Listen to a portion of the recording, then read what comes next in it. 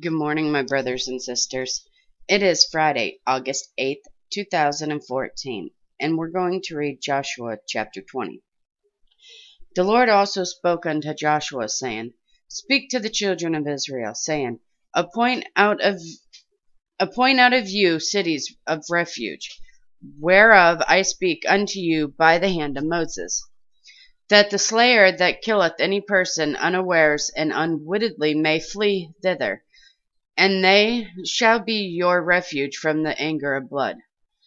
And when he that doth flee unto one of those cities shall stand at the entering of the gate of the city, and shall declare his cause in the ear of the elder of the city, they shall take him into the city unto them, and give him a place that he may dwell among them.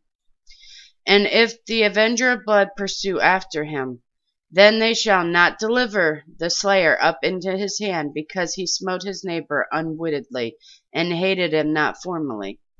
And he shall dwell in the city until he stand before the congregation for judgment, and unto the death of the high priest that shall be in those days. Then shall the slayer return, and come unto his own city, and unto his own house, and unto the city from whence he fled. And they appointed Kadesh in Galilee, and Mount Naphtali, and Shechem, and Mount Ephraim, and Kirjath Arba, which is Hebron, in the mountain of Judah. And on the other side of Jordan, by Jericho eastward, they assigned Bezer in the wilderness upon the plain, out of the tribe of Reuben, and Ramoth in Gilead out of the tribe of Gad, and Golan in Bashan out of the tribe of Manasseh. These were the cities appointed for all the children of Israel, and for the strangers that sojourneth among them, that whosoever killeth any person at unawares may flee thither, and not die by the hand of the avenger of blood, until he stood before the congregation. And that does conclude chapter 20 of Joshua for today. It is kind of funny that it's talking about the avenger of blood and about killing people, and that when last night's message was about the blood. You really got to watch that one by Jeff Earls. I'll have it in my like folder as soon as he gets it put up.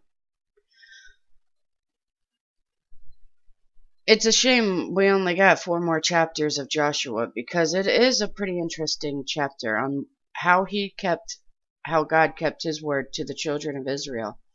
And, we finally get to, not finally, but we get to see the promise fulfilled.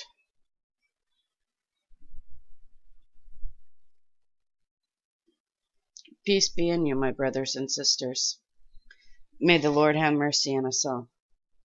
If you're in rebellion, and if you are rebelling, repent. Stop doing what it is you're doing.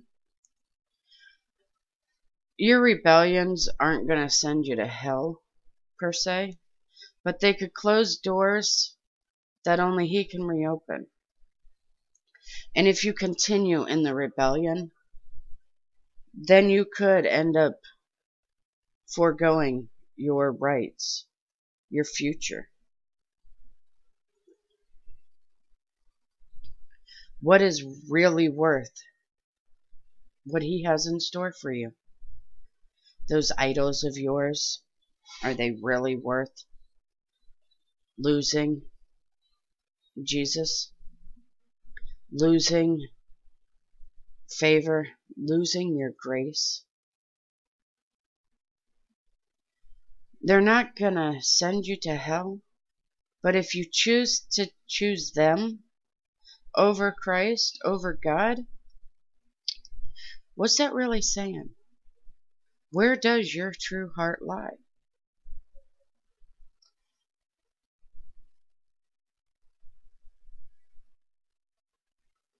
I love you guys very, very much.